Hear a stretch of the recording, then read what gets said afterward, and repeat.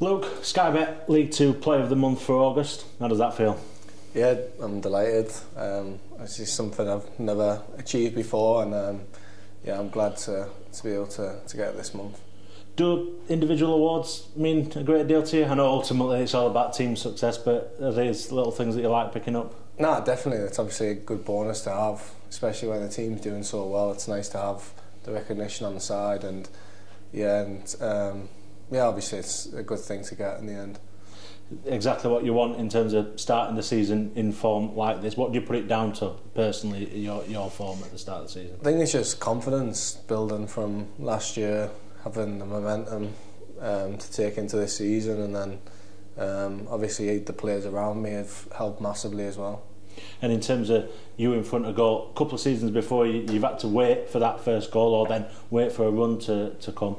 How much confidence does it give you to get off the mark nice and early and then be able to build from it? Yeah, it's huge. It's something that everyone looks for. You want to get off the mark as soon as possible, and I'm glad I did that in the first game, and it just takes a bit of stress off your shoulders and a bit of pressure off, and it just lets you enjoy your football a lot more. And yeah, and obviously I've got 5 already this season, and it's been a good start. It just motivates me more to keep getting more goals. And the assists as well coming. Yeah, obviously got a couple as well, and then obviously we've got players in the team that finish the chances, and obviously with Sharpie, Irons and Gibbo up there, it's huge to get as many assists as possible.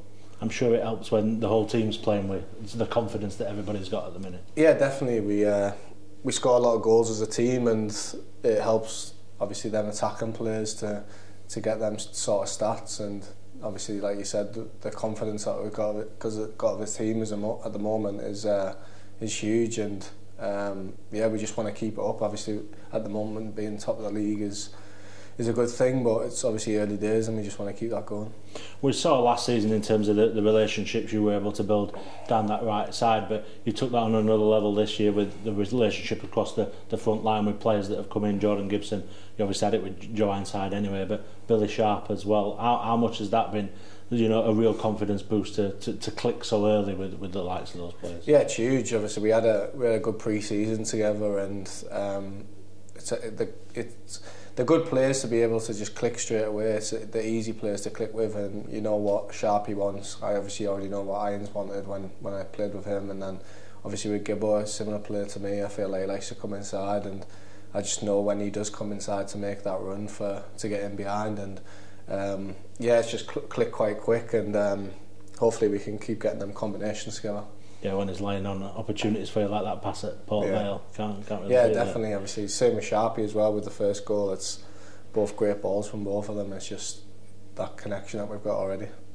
The gaffer in press this week is discussed the kind of work that you've done and the work that he's done with you, and talks about things like making more unselfish runs and things like that. What insight can you give us into that sort of work? Yeah, it's just basically he said that I'm going to get plenty of goals. I'll get 15-20 goals just from running behind. He knows that, and it's just it's shown it from the games. And when I stay wide, obviously I like to stay wide and get on the ball and try and take players on, but them runs in behind are the balls and the runs that are going to get me goals, and he's been putting that on me a lot, and he puts it on obviously Gibbo as well, and yeah, it's been huge for me. It's you see the impact that it's made for me as a player, and yeah, it's just I've enjoyed it as well. You mentioned 15-20 goals there. Have you got any? Can you tell us anything about the goals that you've got for yourself this season? Yeah, I've said it a few times.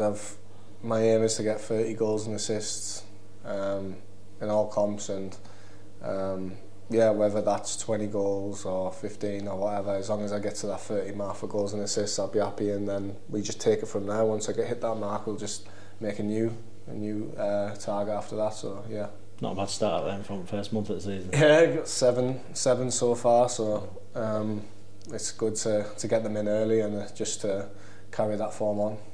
Well, just looking when preparing to speak to you, that you've now, Saturday's game against Gillingham, that took you beyond the amount of games that you've played for any other club. You've played one more for Rovers than any other club in your career. Does it feel like home, Doncaster? Yeah, definitely. I actually didn't realise that start. I didn't know that, but yeah, it does feel like home. I'm very comfortable here.